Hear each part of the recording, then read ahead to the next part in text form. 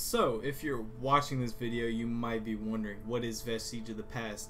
And I can answer that in a video that I have, made previously on this channel. So if you don't know what Vestige of the Past is, go ahead and check that out. I have a video up called What is Vestige of the Past? And in that, I just highlight certain features of gameplay and what the game is kind of about.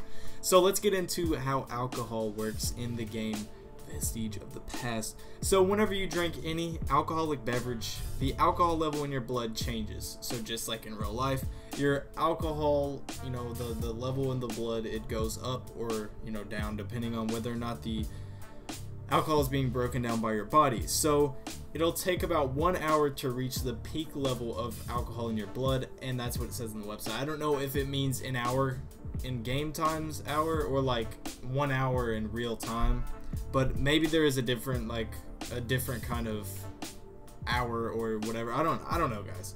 So the body will begin to break down the alcohol and you'll slowly actually be sobering up, and then dehydration will also kick in along with other negative effects that are caused by actually drinking the alcohol. Alcohol can be used in game if you're trying to talk to a certain character. Some characters won't even talk to you if you're sober. So if you want to drink alcohol, like maybe you should just drink all the time so you can talk to everybody. And also, I don't know if you can get other people drunk in the game, but I think that maybe if you are drinking with someone else, then they might tell you something differently or say something differently in a game or give you something. Who knows? That's pretty much the social aspect of it. But it can also, positively help your, illnesses or even increase your health. And alcohol may seem like not a very big part of a game, but like if some characters in the game won't even talk to you when you're sober, maybe you should just be drunk every day, all the time in this game.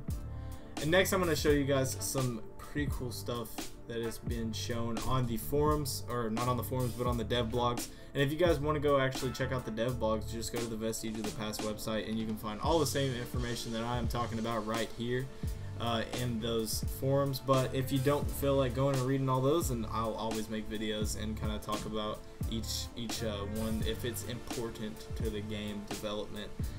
So let me show you this bus though. So I don't know if it's just me, but this bus does look pretty gosh darn cool. So just like the way the color is and like the kind of the scheme of the way that they're going in this, like I feel like it's gonna be kind of a old-timey simulation game, but I feel like there's gonna be quite of a unique storyline on this game.